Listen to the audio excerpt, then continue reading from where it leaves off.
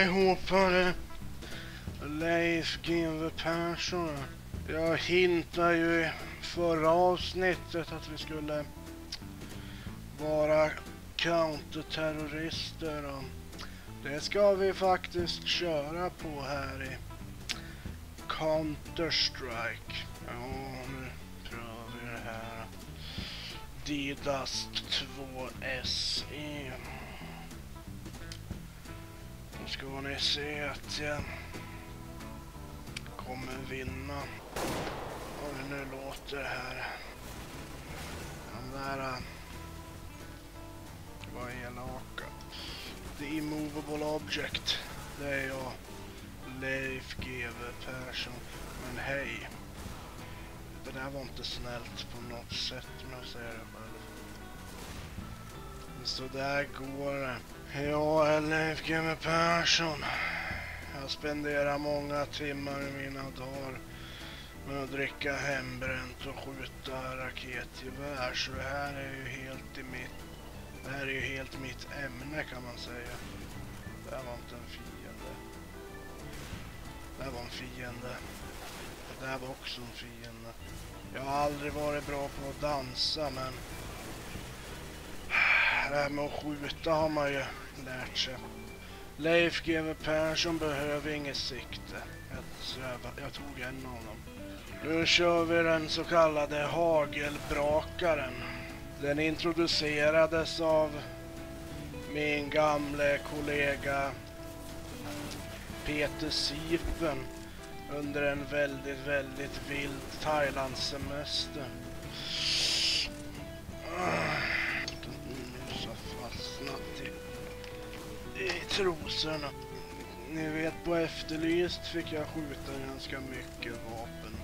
Under avsnittet vi snackade om cyberbullying så fick jag träna upp 12-åriga flickor och använda AK-47. Det var nog ett av mina favoritavsnitt vi någonsin gjorde. Och det var väldigt populärt avsnitt. Vi sålde den sen på DVD. Nice price på Ica, 2 för 99.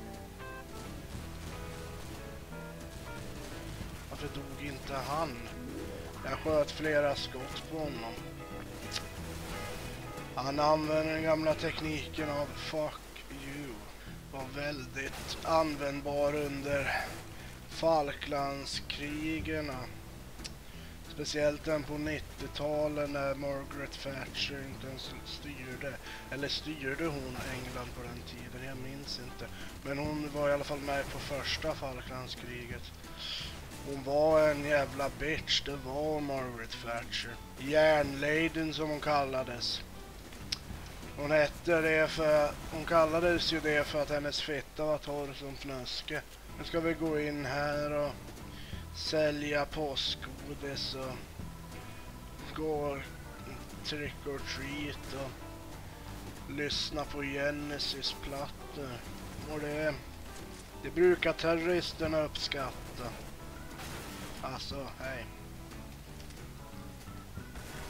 Ja, men vad trevligt. Jag gömmer mig här.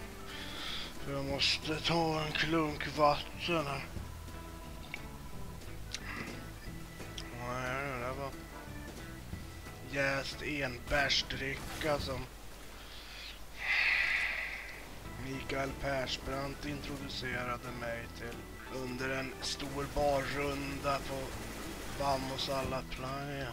Jag var ju med på första DreamHack 1788. Jag vann Jokkmokk och skjuter sketan-turneringen. Det var ett väldigt kul spel för sin tid, men idag är grafiken rätt skrattretande. Spelet gjordes ju i MS Paint och kodades i paint.net, så här ser vi ju en grupp människor som blir skjuten som vart kom du ifrån? Hudfärgen att döma så skulle jag gissa på Argentina. Likt Markoolio så kommer jag i natten. Och alltid lite för snabbt. Här är ett Spel som främst spelas av 12-åringar som är sexuellt frustrerade. Så det passar ju in med mig. Nu har vi den så kallade AK. Den är inte speciellt bra. Den introducerades 1947 och är ett av världens vanligaste vapen. Har sålts i många exemplar och används än idag. Du ska dö. Du ska dö. Du dog. Du ska dö. För att använda kniven kräver finess. Och det ska jag visa upp nu. Jag måste skjuta med den här först. Du ska dö. Nu ska ni få se. Men hur fan hamnar ni? Hur kom ni dit? Men då är det tur att ni har en Leif här som håller kvar på kläderna som kan användas trots att de är lite småtrasiga. Om vi står i en grupp då kan vi dö samtidigt.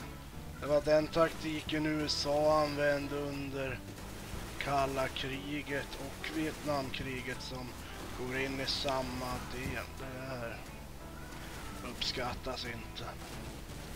Det är tur att jag inte ens behöver sikta. Jag vinner ändå. Jag är Edda Leifinator. I'll be tillbaka. Så där går det, lille söta fröken Fräken.